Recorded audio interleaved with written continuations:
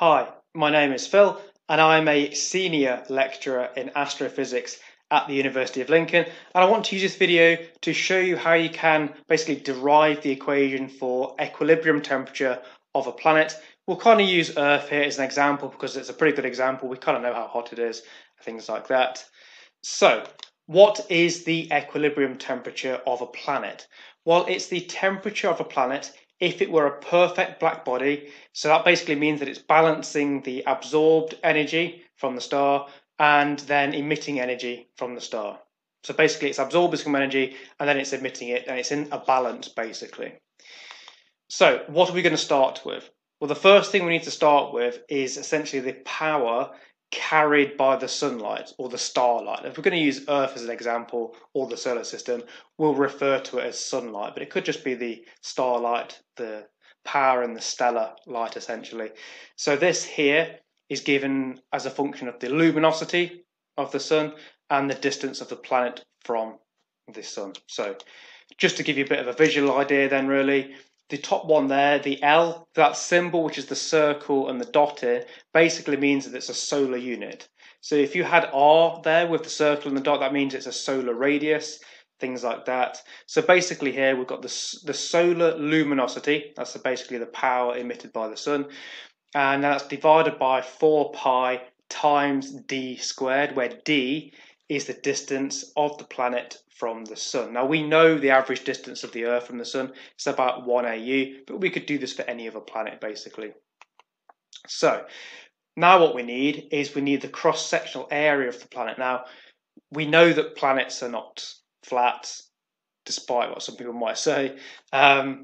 It's spherical or thereabouts essentially, but the way that it intercepts the sunlight, it causes a cross-sectional area to intercept that, which is essentially the area of a circle with a radius that of the Earth. So the cross-sectional area is just the area of the Earth from its radius. So pi r squared essentially, which is, so RP here is the radius of the planet or the radius of Earth if we're going to use that. So we've got the cross-sectional area. So this is, just again to give you a visual idea, this is the area that intercepts the sunlight, and depending on where it is from the actual sun or the star, it's going to intercept different amounts of power. The closer that it is, then it's obviously going to have a higher power density or energy density closer to the star, because as you get further away it dissipates over a larger volume essentially. So this is the area that intercepts the sunlight. So now what we then need to do is we need to combine the equation for the cross-sectional area of our planet, which we just had, and the power carried by the sunlight, because that's going to give us the actual amount of power that is absorbed by the planet. So now we combine those. Now what you'll find here is if we put the cross-sectional area times by the luminosity at the top, then our pi gets cancelled. There's a pi on the bottom, pi on the top, they get cancelled. So we're left with that bottom one there, which is the power absorbed by the planet. Now, that's it there, that's our power absorbed. So we've essentially got the distance of the planet from the star, the radius of the planet, and the luminosity of the sun or the star. We could rewrite that for the star, doesn't matter. So it should make perfect sense here that if you had a more luminous star, then the power absorbed by the planet would be greater. If it was a bigger planet, it would absorb more energy. If it was closer, more energy. So you can see how you're going to get hotter planets basically. Okay, however, the key thing really to note here is that the planet doesn't absorb all that energy. It does reflect some. Now this is known as the albedo of the planet, and it's essentially the reflectivity of the planet. Now, for example, something like if it was a frozen surface, let's say we're going through an ice age on Earth, that actually would reflect more light than it would do if the planet was much hotter.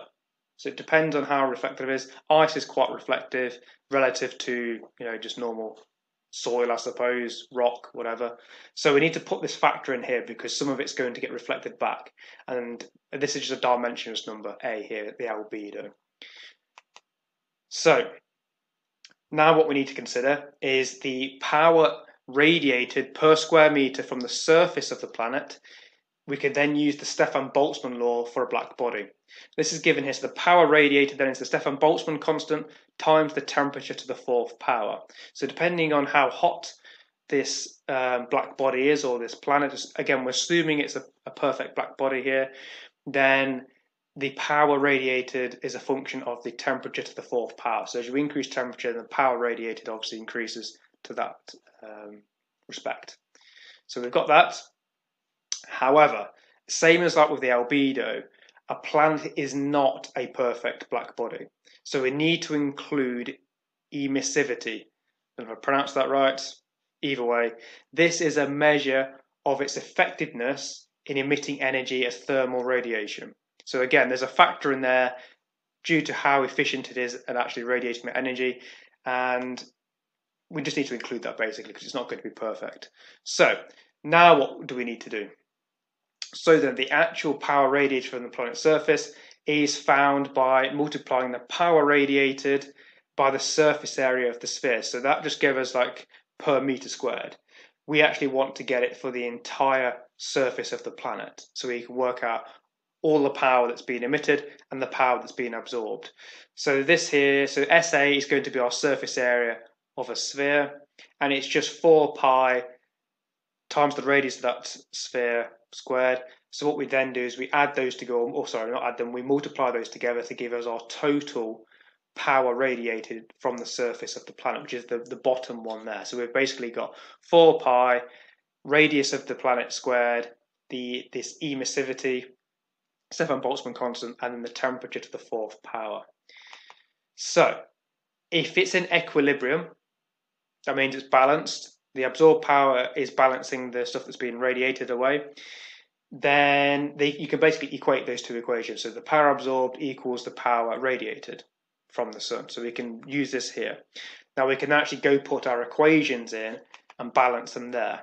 So we had on the left-hand side there the power absorbed by the planet, and on the right-hand side we had the power radiated. Now what you should be able to see straight away is we've got T, the temperature there. So what we need to do at this point is if we rearrange for T, then we can actually find an equation for this equilibrium temperature of the planet. So that's what we've basically done here. If we rearrange for T, we end up with this expression here, or this equation, and this gives us our equilibrium temperature of a planet. So for the solar system, we need the luminosity of the sun, we need the albedo of the planet, how reflective it is. We also need to know its distance from the sun and things like that. And then we can actually work out a temperature. Now, it's worth noting this is actually a fairly simplified derivation. It does not include things like greenhouse gas, atmospheric effects, even variations of the albedo on the surface. And if you included all of those, you'd get a different temperature. So if you have a go at calculating this yourself with those values that we can find that are catalogued anywhere, you won't get the right temperature. And that's because it doesn't include like the atmospheric effects, the greenhouse effects, but it gives you kind of a baseline temperature and a way of kind of looking at the temperature in comparison to other planets, basically. So thank you for watching, and if you find the videos helpful or you enjoy them, then do consider becoming a member. I have lots of extra videos in the member section. There's also other benefits, and it just generally helps support the channel. So thank you for watching.